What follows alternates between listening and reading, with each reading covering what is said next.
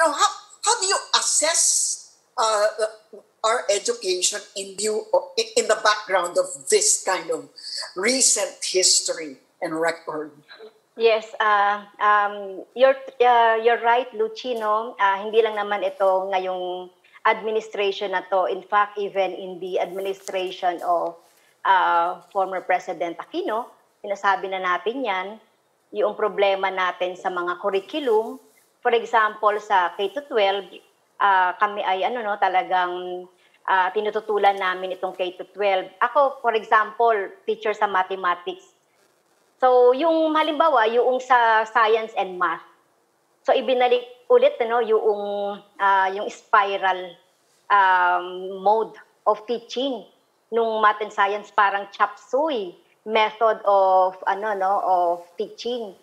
Kaya nga sabi na natin parang hindi ito appropriate dahil we found out before the K-12, before the BEC, the SEDP, halimbawa ay talagang spiral method ay hindi naging effective. So, yan lang yung yung isa natin nakikitang isang problema natin doon sa curriculum. Another thing ay yung... Ano ba yung spiral? Ano po ba yung... Mahina na kami siya. Hindi pa namin alam yan. Teaching method ba yan? Ano ba yan? Pag sinabi nating spiral, parang chop suey method, a little of everything. For example, siguro familiar kayo doon sa nung panahon natin, first year arithmetic, second year algebra, third year geometry, may mga trigonometry. Yes. Pero ang ginawa ngayon, parang a little of everything. So, first year, may konting algebra, may konting geometry, may konting trigo, may konting may ganon. Tapos, tapos lang siya, nag-vary lang siya as you go up. But why would that be bad? Kasi, well, kung nakasanayan natin yung kahit anong... Wala siyang ang tingin natin sa mga bata, walang mastery of, minimum, yung talagang basic skills. Kasi sa experience namin, halimbawa, review ka ng review. Halimbawa, sa first year, tinuro mo na yung integers, halimbawa, ay gagamitin mo yan doon sa second year. Gagamitin mo yan sa isang topic doon sa second year. Re-reviewin mo na naman yung integers. Eh, may mga bata na, halimbawa, hindi sila pumapasok noon, diniscuss yung integers. So, hirap na hirap kang maghabol. Pero even under the old system, talagang hirap na tayo sa math. So, anong pwede kayang alternative kung... Baka tayo lang yun, Ami. Sinubukan. Kaya tayo naging journalist, kaya nga, paano, what's an alternative kung hindi maganda yung spiral at hindi rin naman nag-work yun? Ano ang pwede? And related doon, Congresswoman, if you don't mind, ikakabit ko lang din yung tanong ko, no? I mean, is it about method or is it about resources? Kasi parang, parang we've had, through many administrations, maraming mga pinapanukala na, palta natin itong strategy na to, o itong klaseng math ang gawin natin, or this is how it is. But is it really about method, or is it about, more basic things like resources, both material and human? Mahina lang talaga kami. There are a lot of factors, Roby, not only the curriculum. You have mentioned about the resources.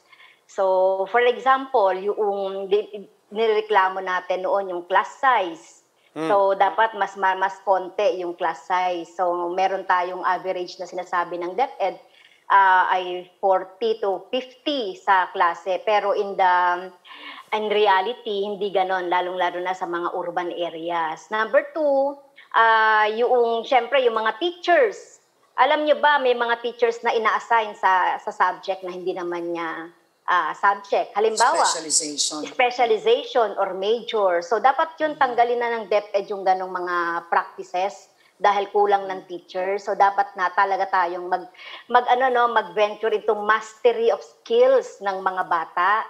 At saka bawasan talaga kasi ang K-12, sabi nga ganon, we added another 2 years nga doon sa ating curriculum on basic education to decongest yung ating curriculum, pero hindi nangyayari yun.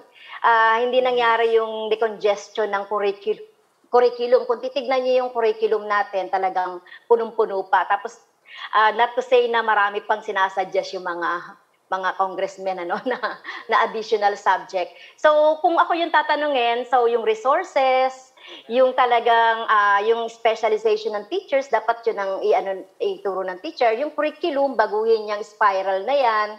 Ituro ng maayos yung yung mother tongue. Kami, hindi naman kami negative sa mother tongue. Mahalaga nga yung mother tongue kasi ito yung first language ng mga bata.